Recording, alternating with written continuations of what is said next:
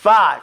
What is its nobility next to the other sciences? It is considered to be one of the most noble sciences due to the statement of Allah's Messenger sallallahu alaihi wasallam when he said what could mean, the best of you are those who learn the Quran and teach it. خيركم من تعلم القرآن وعلمه or خياركم من تعلم القرآن وعلمه. And this is a famous hadith. And it says, you know, the best of you or the most choicest ones of you are those who learn the Quran and teach it. So that tells you that its nobility next to the other sciences. The best of those are those who learn the Quran and teach it. What is learning the Quran if it's not learning how to recite it first? Learning how it's supposed to be said. How can you say you know a thing if you don't even know how to recite it? You can't even read it and recite it properly. Then you do not know it. You don't know anything about it. Maybe you know the cover, what it looks like, but can you read it? Okay? So, the best of those are those who do that. And this is in these numbers here represent where that can be found in an authentic hadith books. So, collections, I should say. This nobility is also due to its attachment to the most noble book, the Quran, and the most noble messenger, Muhammad sallallahu alayhi wasallam. 6. What sciences or subjects is it related to? Or is it related to? Tajweed is related to the sciences of Arabic, Qira'ah, and Tafsir. Let's talk about that for a second. How is Tajweed tied to the sciences of Arabic? Can anybody understand that? Or give me a reason how we can say Tajweed is tied to the sciences of Arabic, or one of the sciences of Arabic. To be exact, it's tied to the science of Sarf. Sarf is what? The etymology, the breaking down of a word, right? Giving the history of a word. The word is built upon its letters. So it's tied to the science of Tajweed in that, it's science of Arabic in that Arabic deals with the letters. So if you learn the first thing you learn in Arabic is the letters. So if you learned how to recite the letters properly, what you learned is Tajweed. How to give the letters its rights, right? That's one. How is it tied to Qira'ah? Does everybody know what Qira'ah is? Right.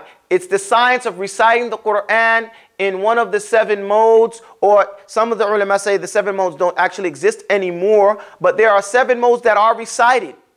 By Ibn Mujahid, he put it in a book. He was the first one to gather them in one book and call them the Qira'atu Sab'a, the 7 Qira'at.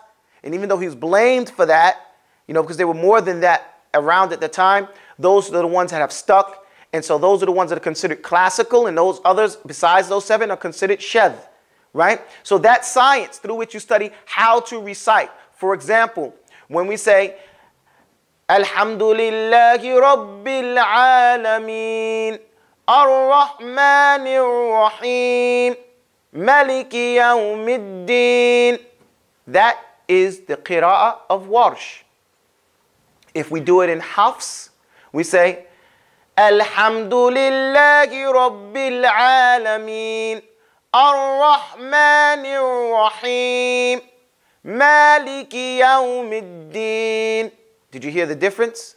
One said, Maliki Yawmiddin, and the other one said, Maliki Yawmiddin.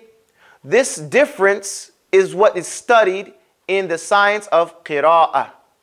The different ways the Quran was revealed and the different ways that it is allowed to be recited. For this reason, originally, Tajweed was tied to Qira'ah, and it was one of the sub-sciences studied when you studied Qira'ah.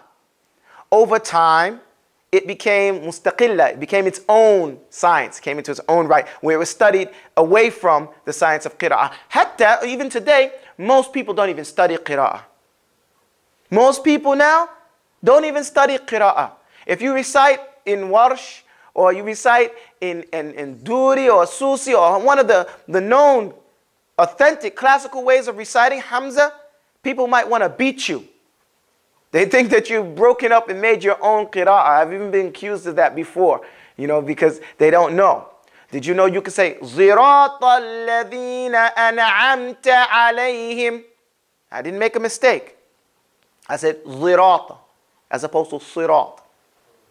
This is authentic. غَيْرِ الْمَغْضُوبِ عَلَيْهِمْ.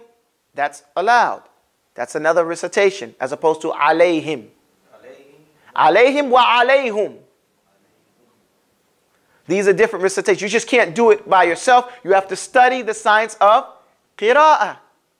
And in that you would learn the rules when you can do one and when you can do the other. Don't just start praying and say, غَيْرِ الْمَغْضُوبِ عَلَيْهُمْ وَلَا الضَّالِّينَ. No, that's wrong.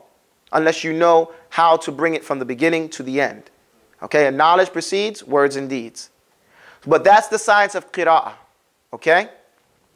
Here, it's also tied to tafsir. We spoke about that previously. How by distinguishing the sounds and the words and making clear to the people which word, what we're actually saying, this is the first level, the first leaf in lifting off the cover of tafsir, which is explanation and elucidation of the meaning of the Quran. Right? Let's go further, please. Do I have any questions? No. 7 and 8. Who started it? And what tools must we use? It is said that the scholars of Qira'ah started it.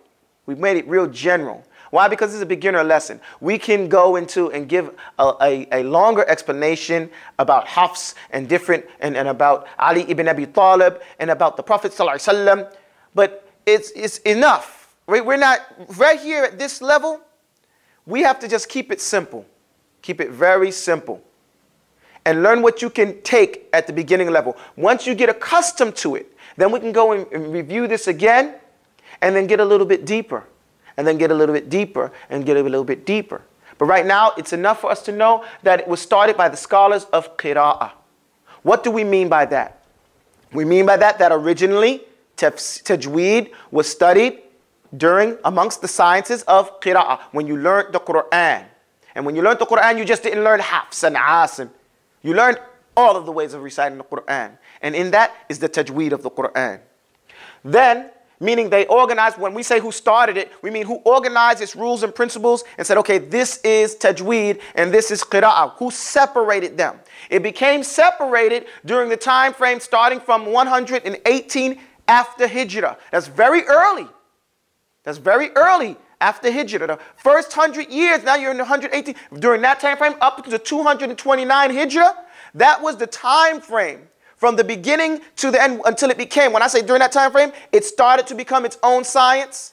People were starting to write books about Tajweed, not connected to Qira'ah, not connected to Arabiya, not connected to Tafsir. That started in 118 after Hijrah. And then by the time it came to 229 Hijrah, it was clear to many people that, hey, I'm just going to study Tajweed and I'm not going to study Qira'ah. You understand? So that's what I mean by that time frame. That during that time frame, it started to become on its own, and by 229 Hijrah, it was on its own. Okay?